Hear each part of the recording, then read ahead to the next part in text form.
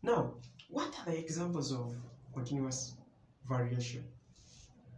We have so far looked at intelligence. Intelligence is one of the examples of continuous variation. For instance, if we are to consider the most brilliant Homo sapiens on planet Earth, that is individuals, we can date back to the ages of Albert Einstein.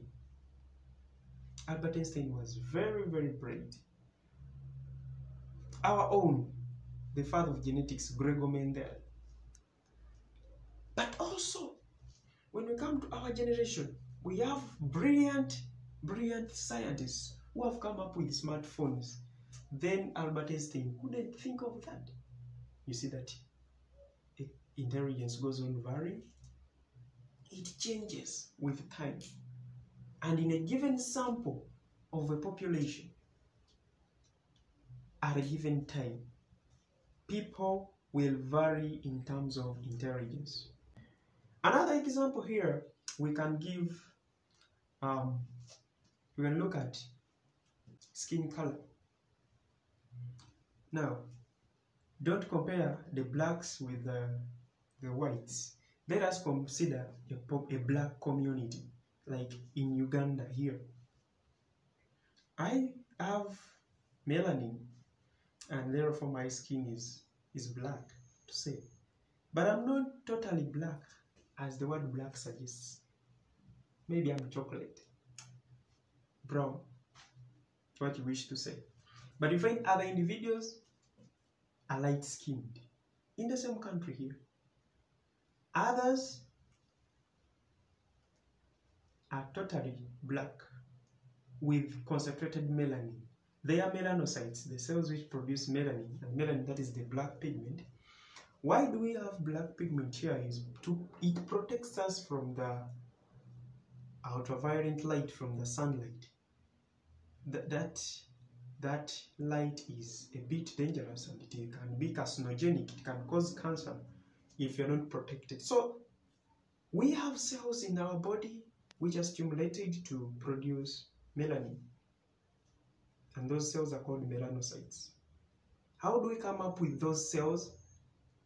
These cells produce enzymes, and these enzymes, as we shall go to advanced level biology, we see that they are protein in nature, that one we know ourselves, but they are instructed, those cells are instructed to produce those particular pigment, or that pigment, melanin, by genes, and we are studying genetics.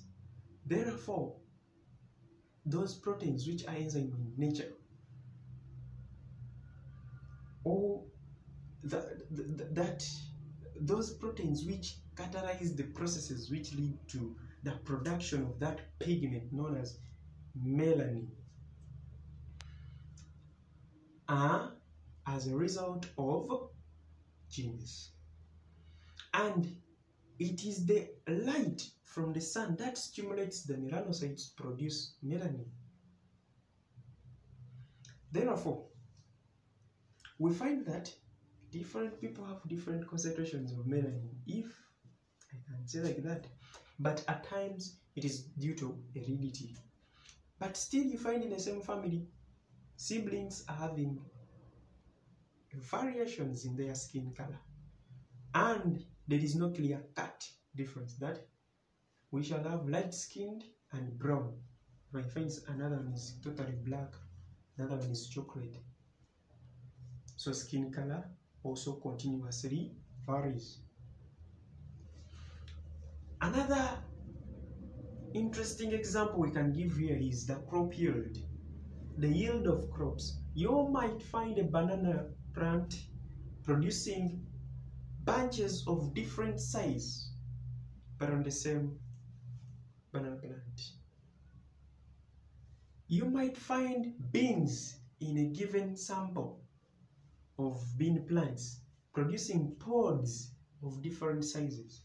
Even when they are mature, one bean plant can produce pods of different sizes and also the seeds in those pods. Therefore, crop yields also continuously. So basically, that is continuous variation. Those are some of the examples of continuous variation. We have tried to give the definition of continuous variation, and we are also going to give we have also given the explanation. Now we want to see really what it means. We've tried to explain it, define it, give examples. Now we want to illustrate it. And how can we do that? We can only do that using a graph.